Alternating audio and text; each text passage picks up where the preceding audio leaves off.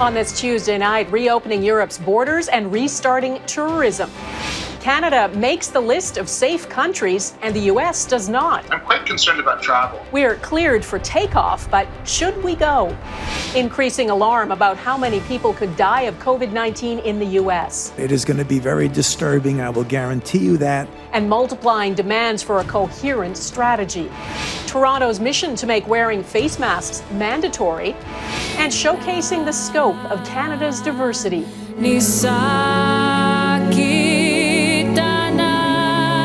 A sharp new rendition of our national anthem. Oh, Canada.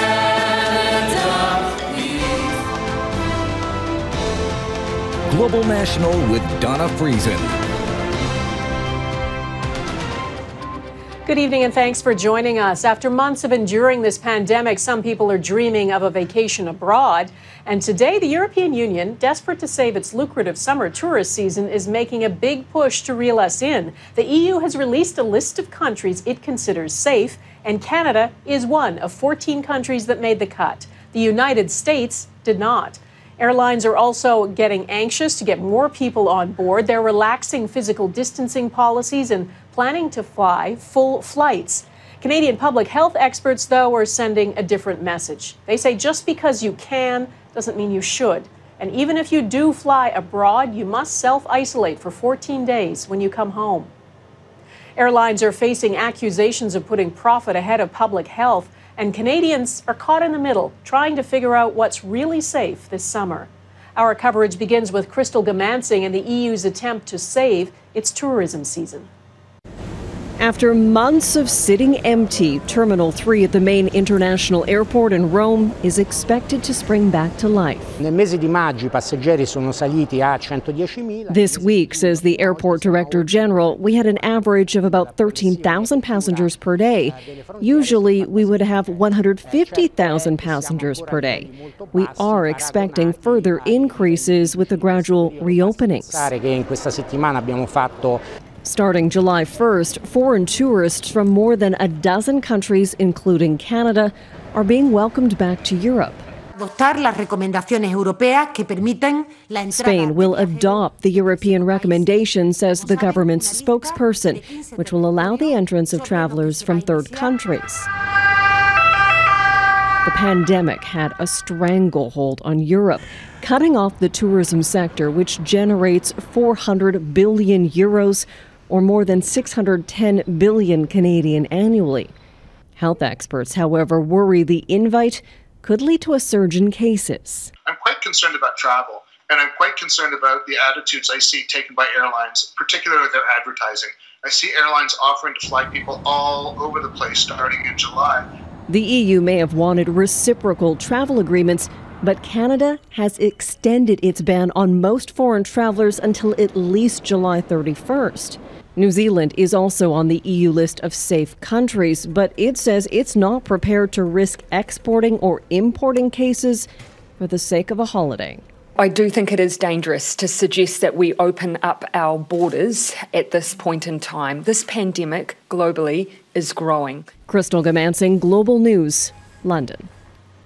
Airlines are among the industries hardest hit by the pandemic, and they're anxious to start packing planes with passengers again. Starting tomorrow, Air Canada and WestJet will no longer keep the middle seats open to allow for physical distancing on board.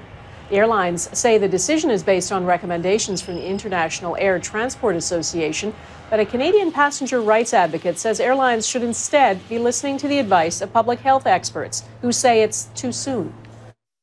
The airlines are trying to make more profit. They seem to be getting more demand, so they think that they can now do something with those middle seats. But in practice, they seem to be playing Russian roulette with passengers' lives. British Columbia's health minister, too, is questioning the move. He wants federal officials to provide evidence that relaxing physical distancing on flights is safe. What I'd like to hear from Health Canada is, do they agree with this? Because it is absolutely within their jurisdiction to deal with. So if what they're saying is what Air Canada and WestJet is doing is acceptable to them, they need to be explicit and they need to explain why it is. And that's what we'll be waiting to hear. Earlier this year, Transport Canada recommended that airlines provide physical distancing on planes when possible. The agency, though, did not make it mandatory. There are more signs how much the collapse in travel is affecting Air Canada. After laying off 20,000 employees, the company now says it's suspending service on 30 domestic routes indefinitely. Most are in Ontario, Quebec, and Atlantic Canada. The company also says it's shutting down operations at 8 regional airports. Air Canada reported a net loss of more than $1 billion in the first quarter of 2020 because of the pandemic. If you do fly, most airlines require you wear a mask on board. Transport Canada has made it mandatory at airports and on planes where you can't keep physically distant from other people. The advice about mask wearing, though, has shifted through the course of this pandemic. The consensus now is wearing a non-medical mask in public can help reduce the spread of the new coronavirus. And the debate now is more about whether to encourage mask wearing or make it mandatory. Mike Drolet explains. Toronto's mayor arrived with a prop, a mask, taking it off to announce Torontonians should be putting them on. We're going to rely largely on education and public awareness. Council voted to make masks mandatory for indoor public settings and businesses starting next week across the Greater Toronto area, which would coincide with the start of a similar mandate for transit riders across Ontario. John Tory's bylaw comes after Premier Doug Ford dismissed the idea of a province-wide mask rule, saying it's unenforceable. Wear a mask. I think it's critical that you do that. But the police 14.5 million people would be very, very difficult. It won't be any easier in Toronto, where Tory hopes people simply do the right thing. There won't really be an aggressive enforcement, to be candid about it. In Quebec, transit riders who refuse to wear masks won't be fined. But beginning July 27th, they'll be denied entry. The rule will be that the only consequence will be that you cannot use the transport. There's no fine. The mask rule has worked at reducing COVID cases in other locales, particularly New York City and Italy. We know that when people are outside, the risk of transmission is very much reduced unless there's a lot of people in a close proximity to each other. But indoors, the risk of transmission is much higher, and especially in a situation where physical distancing is not as easy. In British Columbia, where case numbers have been quite low, the provincial health officer recommends masks but will not make it mandatory. And over the last 3 weeks, there has been one day where the number of daily cases across all of Canada rose over 400. Anti-maskers will no doubt seize on that fact. Bro, you gotta wear a mask, bro. Which could lead to confrontations like this. Will Torontonians comply, or will the health versus freedom debate ignite north of the border as well? Mike Drolet, Global News, Toronto. I can't make an accurate prediction, but it is going to be very disturbing. I will guarantee you that, because when you have an outbreak in one part of the country, even though in other parts of the country they're doing well, they are vulnerable. That's America's top infectious disease expert, Dr. Anthony Fauci, testifying today about how bad things could get in the U.S. The numbers are surging so fast, experts aren't even giving a revised estimate on how many people might die. Cases are on the rise in more than half of all states. ICUs are filling up. And as Jackson Proskow reports, the country is divided over what to do. Removing any doubt about the grim trajectory of the pandemic, America's top disease experts warned the U.S. is no longer able to rein in the virus. Clearly, we are not in total control right now. Case numbers are surging at an incredible rate, especially in 4 heavily populated states.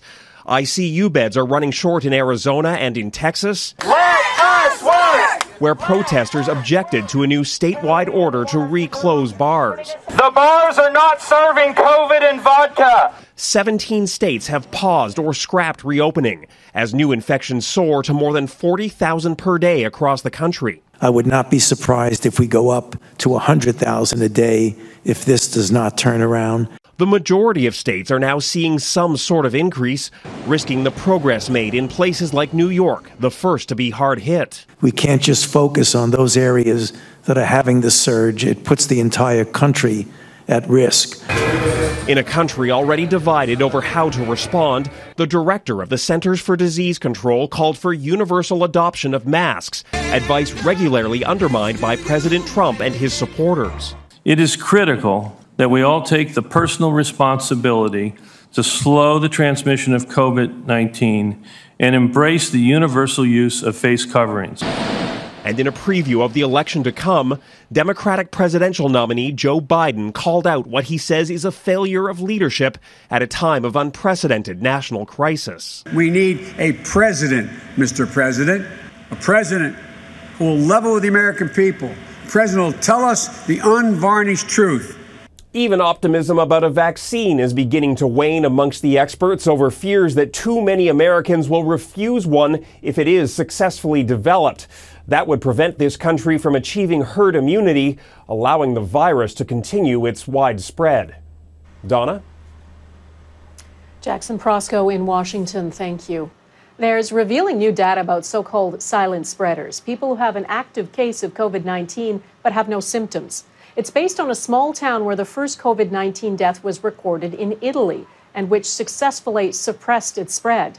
The research, published in the journal Nature, is from the town of Vaud, population 3,200, where a man died of COVID-19 on February 21st. The town immediately went into a 2-week lockdown, and nearly every resident was tested and then quarantined if their results were positive.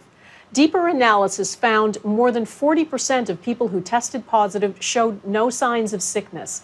Researchers also found asymptomatic carriers had a similar viral load to those who did have symptoms, suggesting so-called silent spreaders can significantly contribute to the spread of the disease.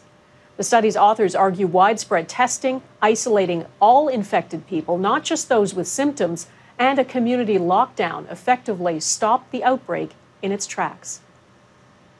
A strain of swine flu in China is generating lots of scary headlines. A little later in the newscast, we'll go beyond those headlines and explain what the experts are looking at. More and more companies are boycotting Facebook. Ford, Coca-Cola, and Starbucks are among the latest big brands to pull paid ads from Facebook, though only for the month of July. Some Canadian companies have also joined what's called a Stop Hate for Profit campaign. They say the social media giant isn't doing enough to keep hateful and misleading content off its platform. Facebook does have massive reach, and political parties and the federal government rely on it too. Our chief political correspondent David Aiken has been looking into whether they have any plans to join the Facebook boycott. David?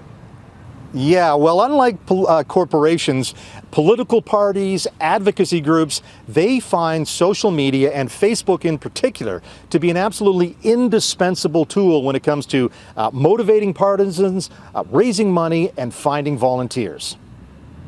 And data supplied by Facebook itself shows how active Canada's major political organizations are on the platform. The Liberals spent $2.3 million on Facebook ads in the last year. The Conservatives spent $1.6 million, and the NDP spent $463,000.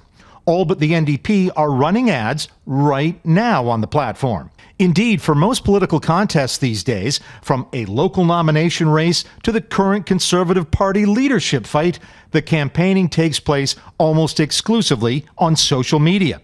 And Facebook says it is responding to criticism. In a statement to Global News, a spokesperson noted that it did ban former Toronto mayoral candidate Faith Goldie and others from its platform for violating hate speech policies. And this week, Facebook said it would subject itself to a civil rights audit. Now, as vital as these online tools are for politicians, MPs have not been afraid to criticize these platforms. In fact, MPs from all parties have been pressing social media platforms and Facebook to do more to fight hate speech. Donna? David, what about the federal government itself? It's a major advertiser in social media networks. Is it reviewing its policy? Well, it is a major advertiser. The federal government spends about $5.5 million a year on Facebook. But let's put this in perspective. Facebook earns $70 billion a year from advertisers around the world. So that's really not much when you look at what the federal government spends. We asked the Prime Minister's office if the federal government was prepared to join this boycott. They did not respond to our questions, but we can tell you there is no advertising review underway right now. Donna? All right. David Aiken in Ottawa. Thanks. In New York City, Mayor Bill de Blasio is reallocating $1 billion from that city's police department to summer youth programming, social services, and public housing. Critics say the changes could put public safety at risk. Others say it's about time and that more money needs to be shifted away from police to social services. Carl Reiner left a big imprint on our popular culture. If Rob knew that I was here, he'd kill me. Good, I'll call him. Coming up, a glimpse at the comedy giant's incredible career. One of Hollywood's comedy greats, Carl Reiner, has passed away. A weak stomach, Mr. Zerga? I don't believe in weakness. It costs too much. His career spanned more than 60 years, and he was a master of his craft in front of the camera and behind it. He'll be remembered for his collaborations with Mel Brooks in the 1950s and 60s and creating what he called his favorite, The Dick Van Dyke Show. He directed the classic Steve Martin films The Jerk and All of Me, and Reiner never called it quits. He was working well into his 90s. Last year, he lent his voice to the hit movie Toy Story 4. Reiner and his late wife had 3 children, including actor and director Rob Reiner. Carl Reiner died at home. He was 98 years old. Still ahead, why experts say a new flu linked to pigs shouldn't make fears fly.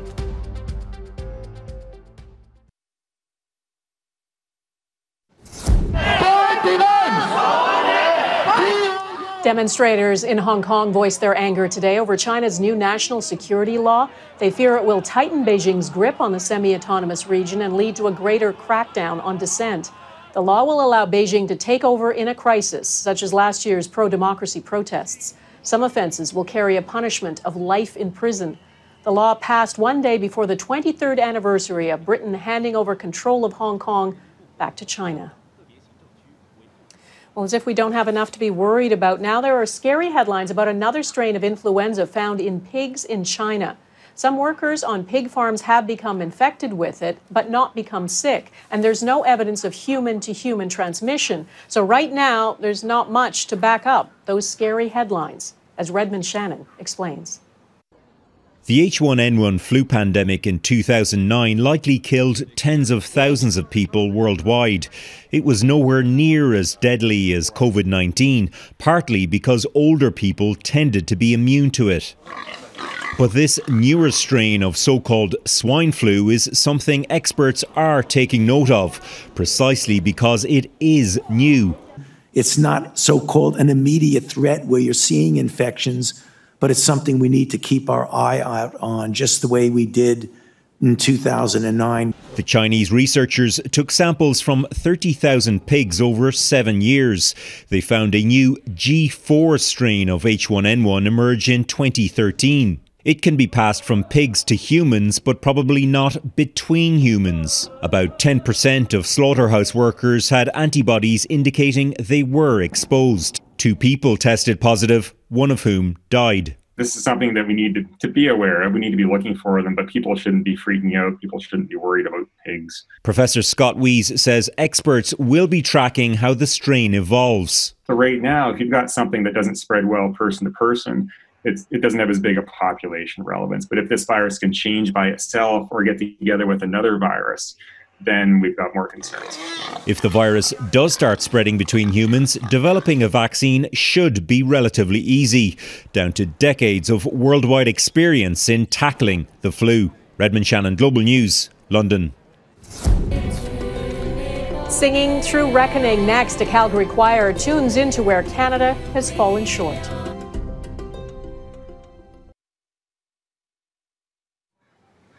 On the eve of Canada Day, at a time when we're confronting some hard truths about racism, Canada's Minister of Diversity and Inclusion has a message for the country. We have been reminded that Canada is not immune to the realities of systemic racism, inequality, and racial injustice. It never was. It is a part of our history. That's something many of us have been thinking about, including a choir group in Calgary. As Heather Urix West explains, they're releasing a special version of O Canada.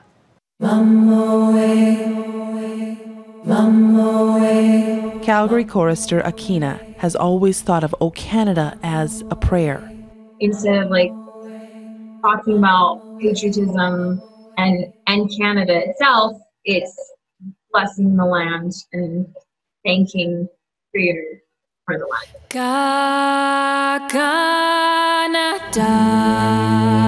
Akina Akina has been singing the anthem in Cree since she was 12 years old. The translation was a gift to her from an elder. Marking Canada Day in a moment of reckoning with issues of racism and reconciliation when a pandemic continues to keep us apart isn't exactly an easy thing. But it's something the team at Calgary's Rev 52 tried to face head on. We have things that we're proud of and also things that we're not proud of. And it's really important, especially right now, to consider those things and to move forward in a positive way. It's why the group chose to open the anthem with a prelude and a poem by Richard Harrison. But times when we were glorious and times of things no one should have done. Our anthem understands words of pride with notes of mourning. We are not that diverse a group, and not by choice, of course, but we looked at ourselves and thought, okay, well, how can we reach out to engage artists, Indigenous artists, people of color?